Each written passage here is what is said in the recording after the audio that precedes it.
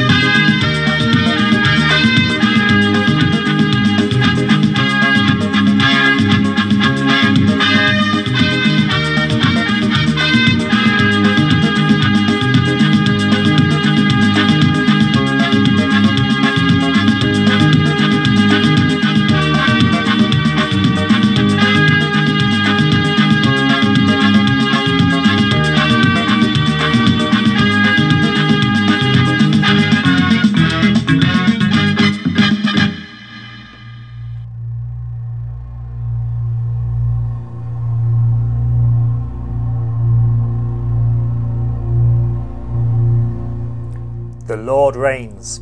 He is robed in majesty. The Lord is robed in majesty and armed with strength. Indeed, the world is established firm and secure. Your throne was established long ago. You are from all eternity.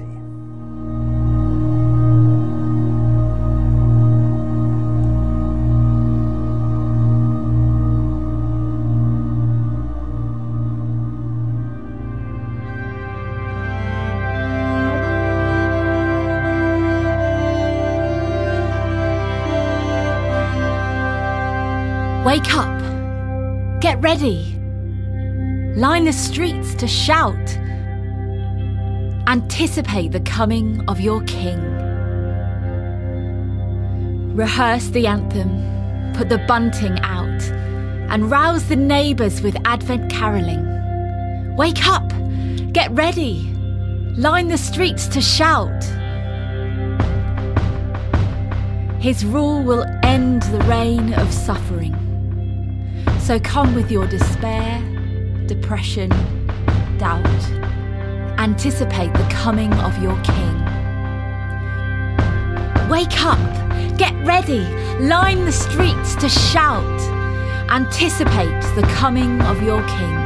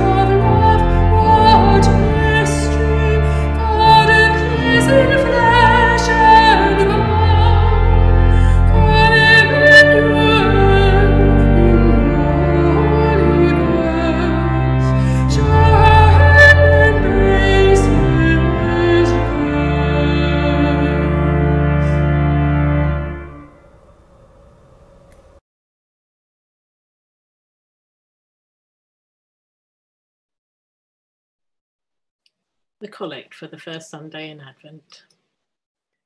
Almighty God, give us grace to cast away the works of darkness and to put on the armour of light. Now, in the time of this mortal life, in which your Son, Jesus Christ, came to us in great humility, that on the last day, when he shall come again in his glorious majesty to judge the living and the dead, we may rise to the life immortal, through him who is alive and reigns with you, in the unity of the Holy Spirit, one God, now and forever. Amen. And now we light the first Advent candle, which is to commemorate the patriarchs.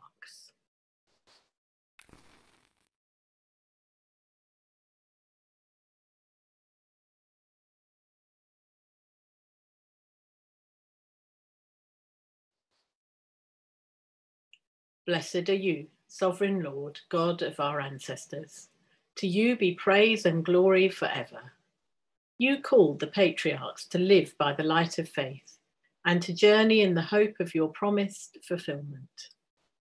May we be obedient to your call and be ready and watchful to receive your Christ, a lamp to our feet and a light to our path. For you are our light and our salvation. Blessed be God forever. God calls you out of darkness to walk in the light of his coming. You are God's children.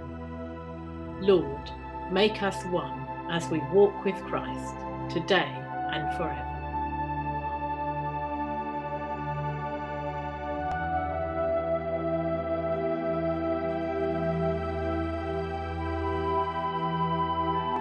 A familiar flame is ignited, a flame of hope, to remind us again of the road we have travelled.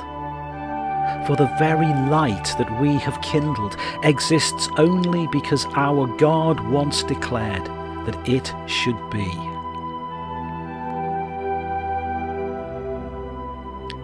And though we struggle to make sense of the world that surrounds us, and pathways ahead are shrouded in uncertainty and foreboding, we will not surrender to despair or indifference, for God's purpose prevails even when obscured by our expectations.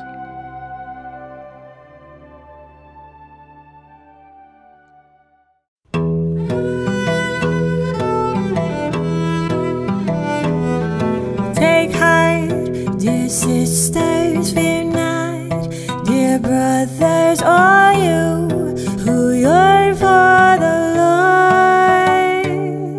The night is long and the fight is hard, but no, Christ has already won.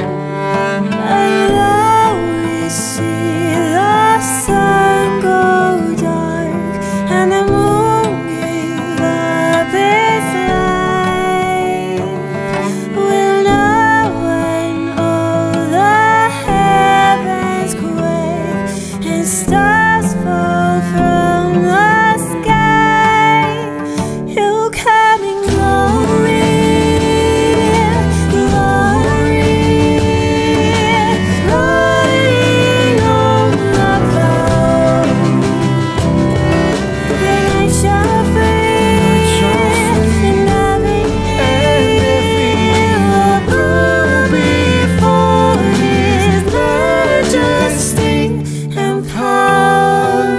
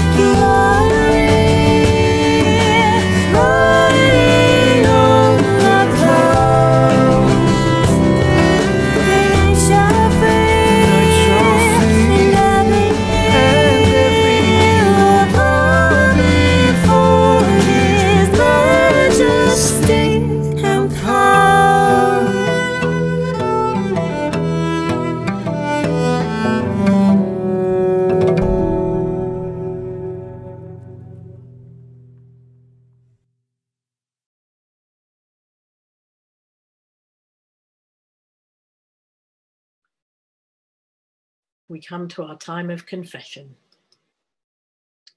When the Lord comes, he will bring to light the things now hidden in darkness and will disclose the purposes of the heart.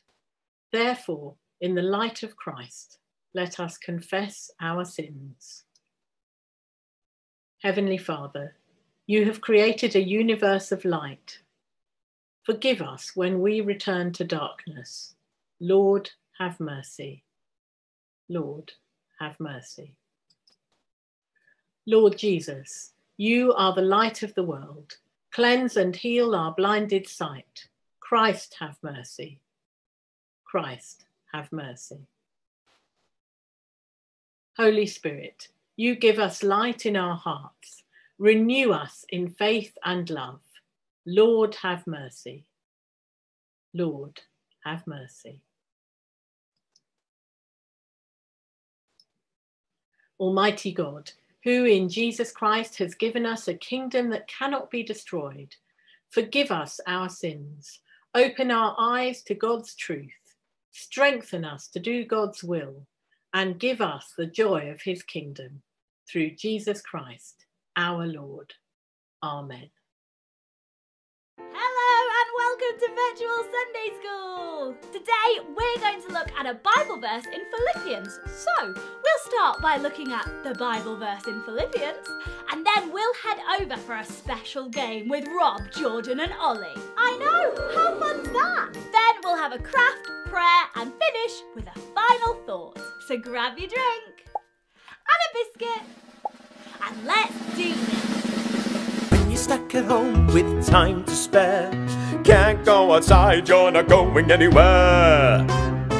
Why don't you pull up a chair or pull up a stool, tune into Virtual Sunday School. With a craft to do and a story or two. Say hello to Nat, she's stuck at home too. Why not tune in to Virtual Sunday School? Today we're going to look at a Bible verse in Philippians chapter 4 verse 6, which says, "Do not be anxious about anything, but in everything by prayer and supplication with thanksgiving make your requests known to God." Supplication means asking for something humbly and when you really mean it. So, don't be anxious. Now I am a bit of a worrier. And this year in particular, there has been plenty to worry about. So I love coming back to this verse in Philippians because it reminds me to trust in God and that I can talk to him about anything that I'm worried or anxious about. This week, we thought we'd play a little bit of a game and put Rob, Jordan and Ollie to the test to see how easily they can worry about something silly. Now, before we head over to the game, I must stress, do not try this at home. It's a game for you to watch and laugh at, but not join in with, because it could be dangerous for children. Oh, hello there. It's been a while. I'm here with Rob and Jordan to play a very special game. Suspended Fear Splash! So the way that this game works is we have a many-layered water balloon and we will each have to take one layer of the water balloon off using a very sharp knife. One layer at a time. That's the aim. And then we'll see who it is who's left at the end with a watery explosion to the face! So without any further ado, let's play my favourite game, Suspended Fear Splash! It's always me first. Yeah. Kids, don't play this at home. Okay, right, you gotta slice it really gently, alright? Yeah. Eyes open. No fear, no fear.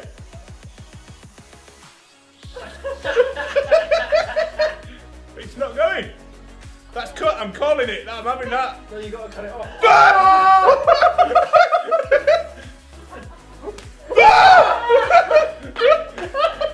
There's the first layer, that's it, that's it. That's first layer, go. Right, okay. Yes!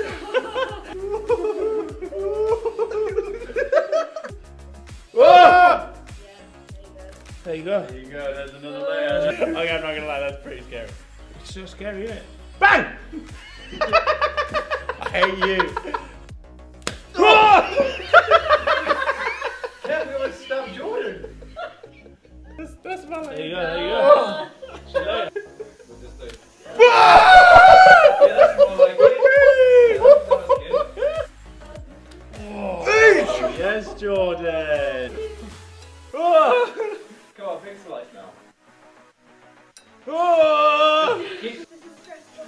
got a...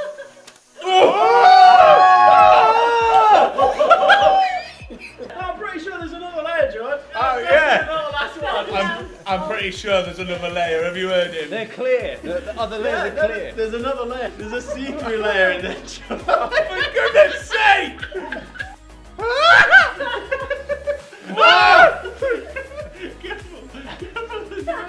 No, don't do that.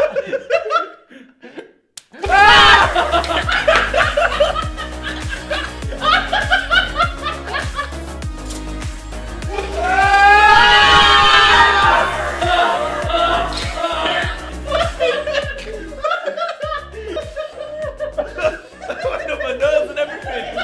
Suspended fear splash to the face. I honestly can't breathe. So there we go. What a fun game. Yeah, fun. Oh, come on. And you know, there was nothing to be scared of in the end. No, I don't know why I was worried. Yeah. Absolutely, sack the pair of you. Let it touch. Even super brave people can get anxious and worried. You just watched 3 grown-ups freaking out over a balloon and a bit of water. And you know what? Worrying about things doesn't help one little bit. In Matthew chapter 6 verse 27, Jesus said, "Which of you, by being anxious, can add 1 single hour to his span of life?" When you worry, it doesn't help anything. It just makes you worried. But someone who can help us is God.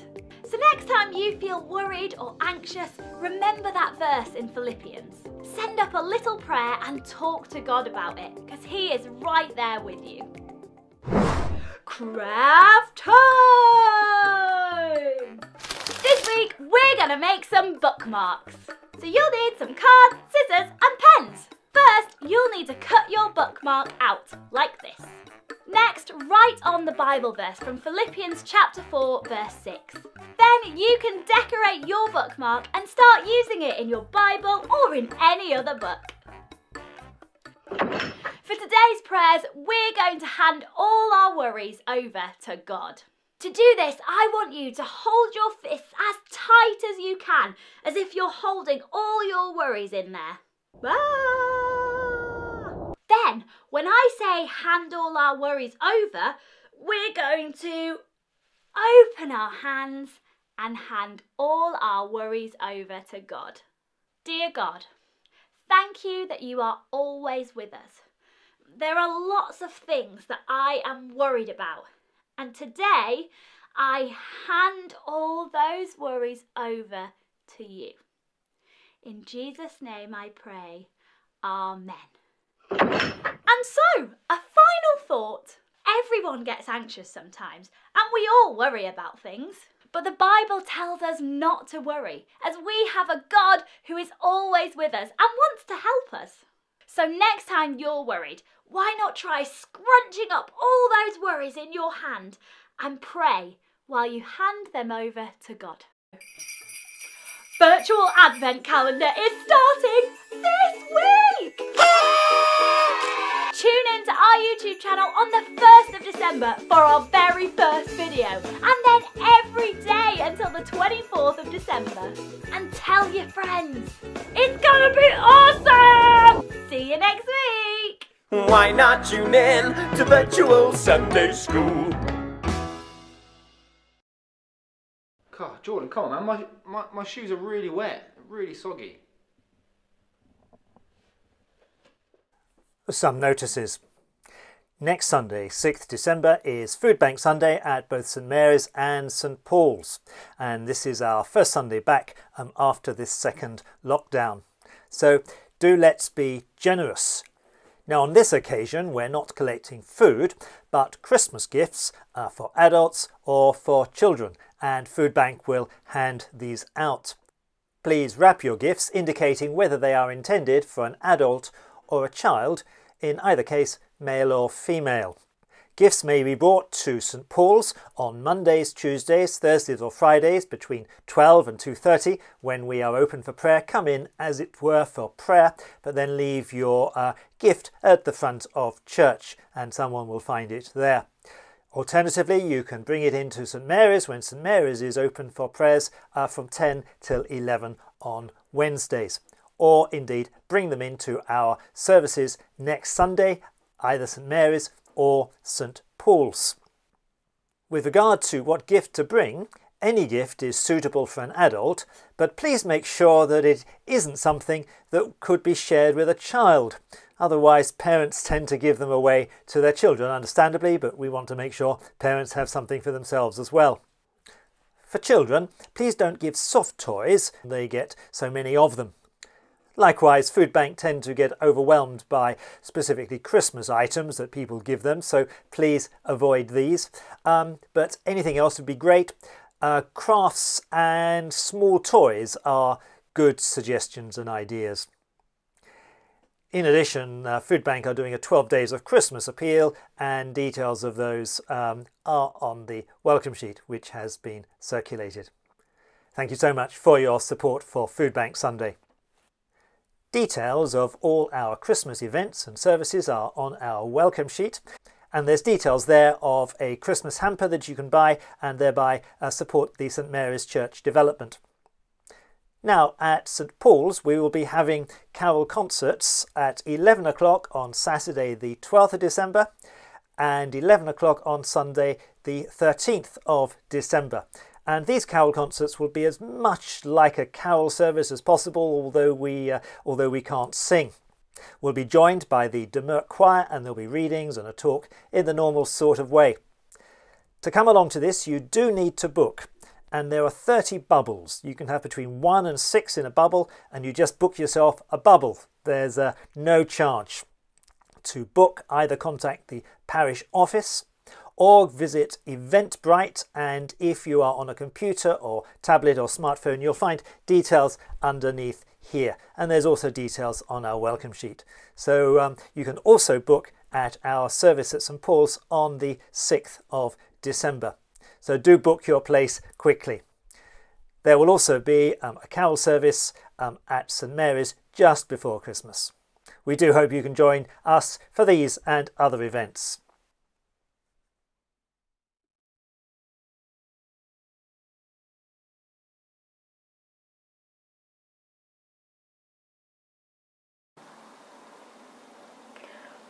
The first reading is taken from Lamentations 5, 1 to 11. Lamentations 5, 1 to 11. Remember, Lord, what has happened to us. Look and see our disgrace. Our inheritance has been turned over to strangers, our homes to foreigners. We have become fatherless, our mothers are widows. We must buy the water we drink. A wood can be had only at a price. Those who pursue us are at our heels. We are weary and find no rest. We are submitted to Egypt and Arisia to get enough bread. Our ancestors sinned and are no more, and we bear their punishment. Slaves rule over us, and there is no one to free us from their hands. We get our bread at the risk of our lives because of the sword in the desert. Our skin is as hot as the oven, feverish from hunger. Women have been violated in Zion, and virgins in the towns of Judah. This is the word of the Lord. Thanks be to God. Lamentations chapter 5 verses 12 to 22. Our princes are being hanged by their thumbs, and our elders are treated with contempt. Young men are led away to work at millstones, and boys stagger under heavy loads of wood. The elders no longer sit in the city gates. The young men no longer dance and sing. Joy has left our hearts. Our dancing has turned to mourning. The garlands have fallen from our heads. Weep for us because we have sinned. Our hearts are sick and weary, and our eyes grow dim with tears. for Jerusalem is empty and desolate, a place haunted by jackals. But Lord, you remain the same forever. Your throne continues from generation to generation. Why do you continue to forget us? Why have you abandoned us for so long? Restore us, O Lord, and bring us back to you again. Give us back the joys we once had. Or have you utterly rejected us? Are you angry with us still? This is the word of the Lord. Thanks be to God.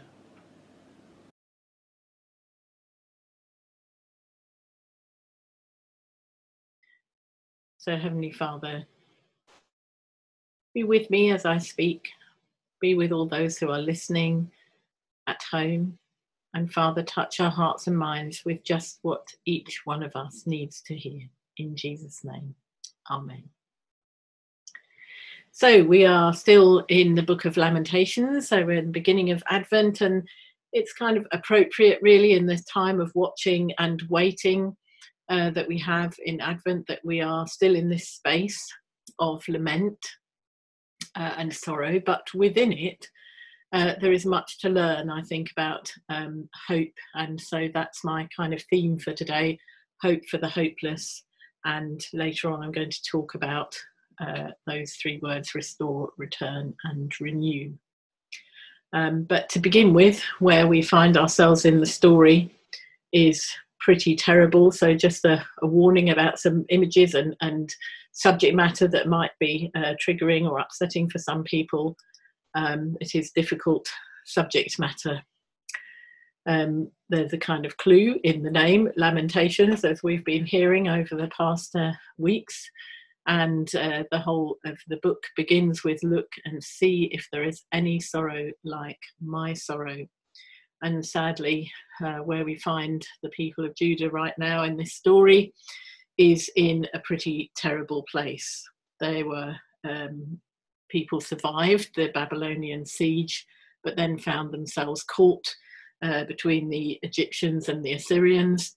And these really difficult words, they feel disgraced, they feel they've lost their inheritance, everything's gone to strangers and foreigners, they feel orphans, they feel like they're fatherless, and mothers are like widows. They have to buy even the most basic commodities of water and firewood. They're exhausted and brought low, and even their princes hung up by their hands. Just, you know, the young and the old, everything is terrible. And there's this feeling in all that they've been forsaken by God, and that kind of cry from the heart, why do you forsake us for so long? There are times when all of us feel, where is God? And this pandemic might be one of those for some of you. You might be feeling, and there is a sense of, how long, oh Lord, how long, in this whole situation as well. And there are many other reasons why people might feel grief or despair or hopelessness. And sometimes all we can do is cry out in pain and sorrow, Lord, have mercy. That feeling, joy is gone from our hearts. Our dancing has turned to mourning. Hard to imagine, when you feel like that, how you could feel joy again. So that's the place that we're in with these folks in this story right now. And there's also the rather sort of the slightly unhealthy thing, I think, that we can sometimes get into when we are in these situations of kind of a, if you like, a blame culture, a feeling like it must be somebody else's fault. And they're saying here, our ancestors have sinned. Oh, it's their fault. They've died. We're suffering the punishment that they deserved. And that's not such a healthy place to be in either. So, but a turning point, thankfully, comes in this story where, although the people are grief-stricken and are in this terrible place, they suddenly kind of have this realization. we have sinned. So we're not blaming it all on our ancestors or somebody else anymore. We're realizing that we have sinned. And this is a very important turning point, and something for all of us to, it's easy to get into that kind of everything is somebody else's fault. And we need to take responsibility for our own actions. And we also always, as Christians, need to examine ourselves and come before God and say, where am I falling short? What am I doing wrong? Things to happen to these folks in this story as well, that they begin to realize that actually some of this is to do with their own sin. And then they turn to worship, and that's something we were reminded of last week, weren't we? That God is good all the time. All the time God is good. He is who he says he is. He is still there. He is still in the heavens. And so to turn to worship, even when we don't feel like it, even when we're in a terrible place, is really important. And here we see it here. You, Lord, are enthroned forever. Your throne endures from generation to generation, honouring God for who he is, a very important part of what we need to do, even when we feel despair. You, O Lord, reign forever. Your throne endures to all generations. And then towards the end of the reading, we get these words: restore, return, renew. Restore us to yourself, Lord, that we may return. Renew our days as of old.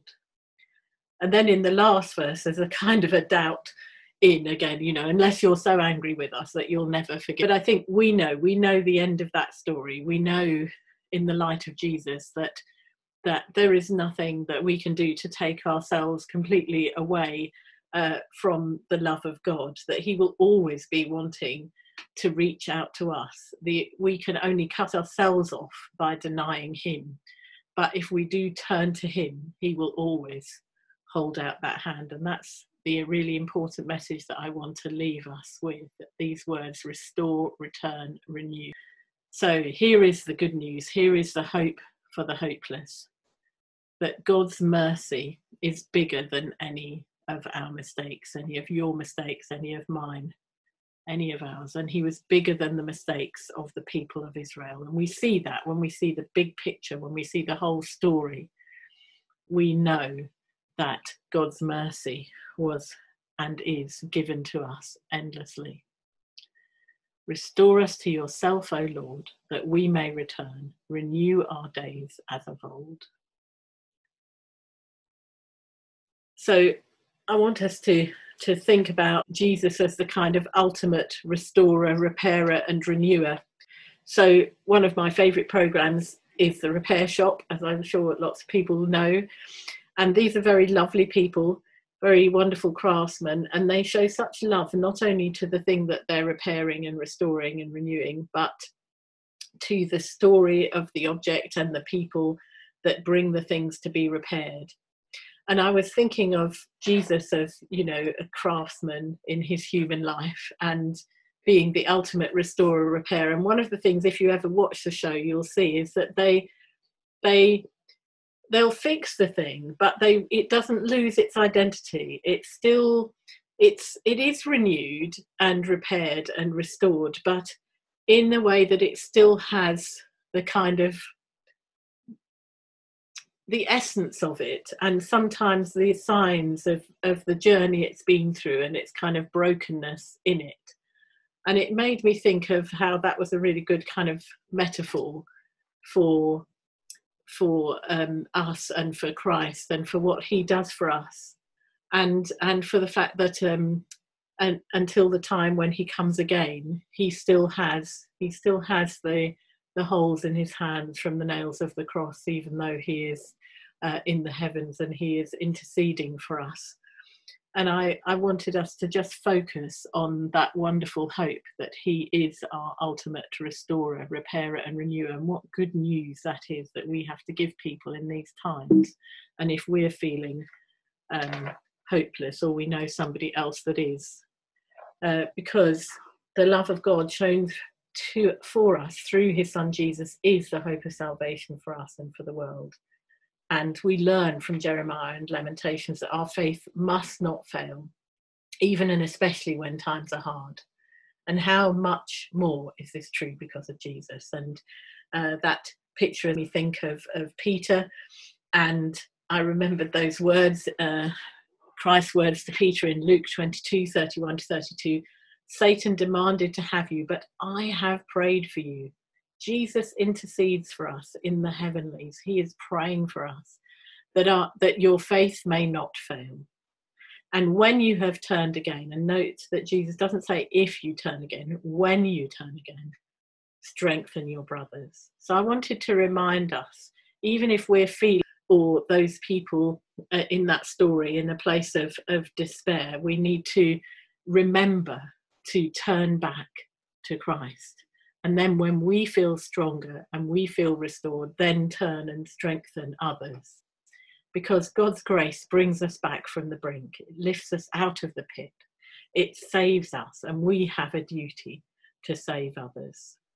So what will you do to restore, return, and renew hope today? To bring hope to the hopeless. This is the great hope we have to offer, Christ in people's lives. It's my hope, your hope, the only hope there is. So let's do something about it today. Amen.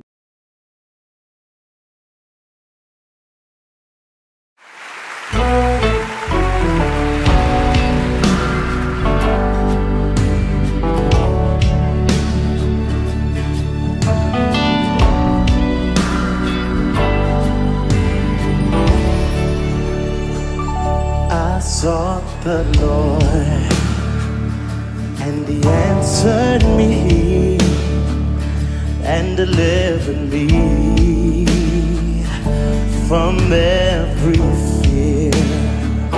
Those who look on Him are radiant. They'll never be ashamed. They'll never be ashamed. This poor man cried, and the Lord heard me and saved me from my enemies. The Son of God surrounds His saints. He will deliver them. He will deliver them.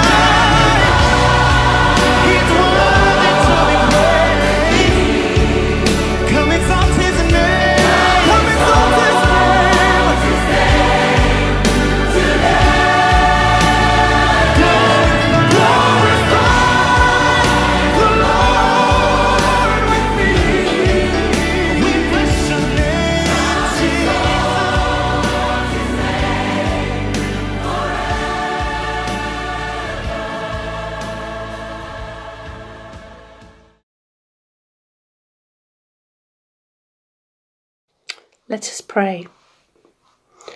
Lord, we lift our voices to you in prayer.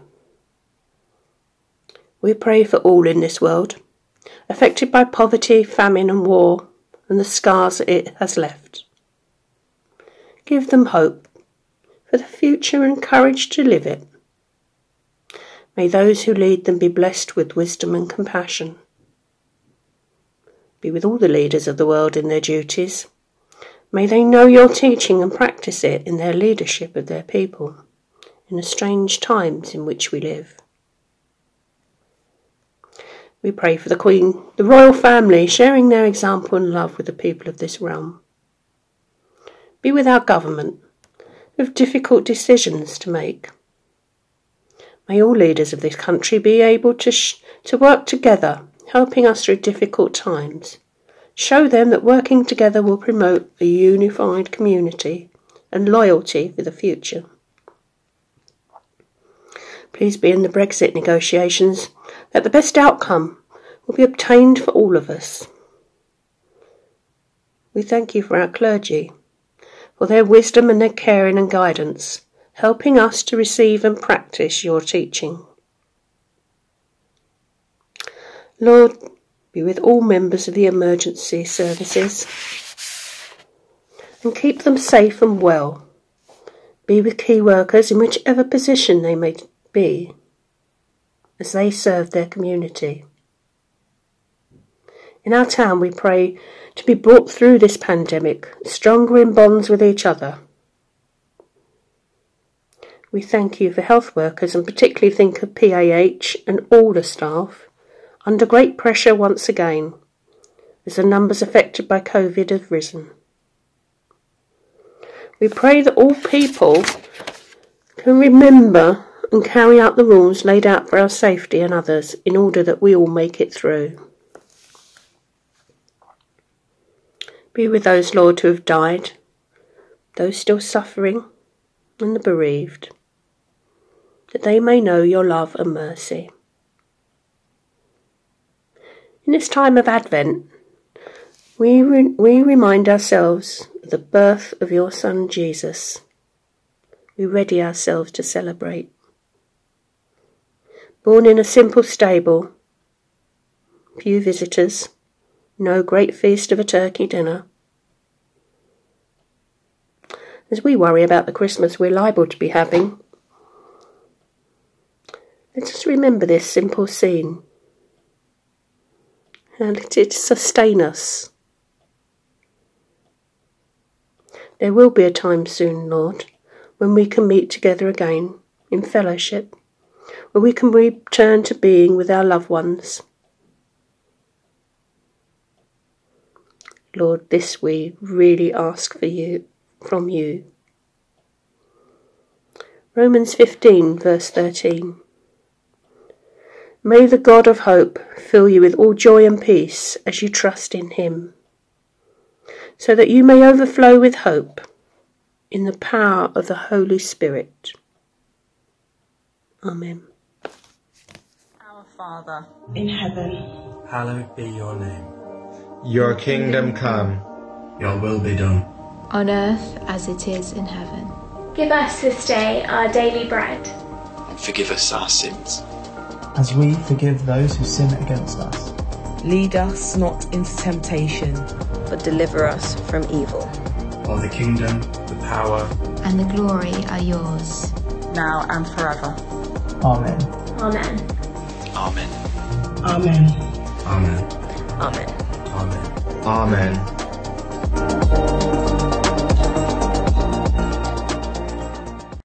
Thank you for sharing with us this morning.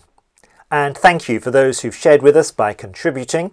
Our thanks to Samuel together with Simon, to Donna and Jenny for the readings, for Jokey for the sermon, to Tracy for the prayers. Our final hymn is our offerings hymn, and there is an opportunity to make an offering either by visiting our website, and details if you're watching on a tablet or a smartphone or computer, you'll find details underneath here on YouTube. Alternatively, if you have our welcome sheet, there are details there, or as I mentioned, simply visit the website. And so we have our final offerings hymn together.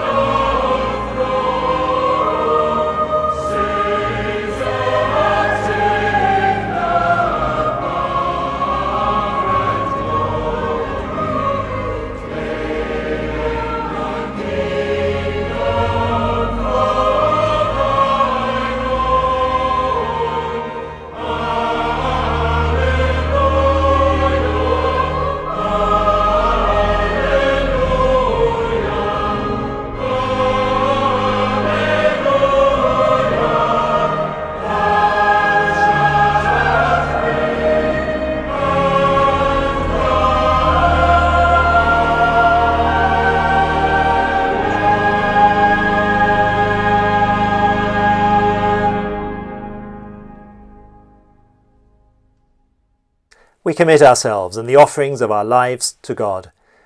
For yours, Lord, is the greatness, the power, the glory, the splendour and the majesty. For everything in heaven and on earth is yours. All things come from you, and of your own do we give you. An Advent blessing.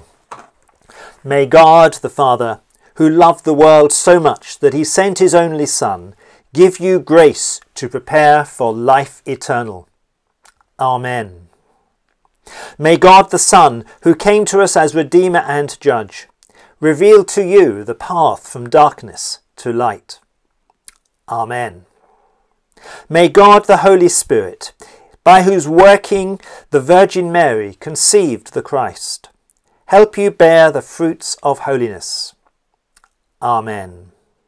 And the blessing of God Almighty, who is the Father, the Son, and the Holy Spirit, be upon you and remain with you now and always. Amen. God bless, and see you next week on Sunday Live, or at St Mary's 9:30 or St Paul's 11 o'clock. And just to remind you again that it's Food Bank Sunday next week, and gifts may be brought in to St Paul's as well during the week at the times I mentioned. God bless.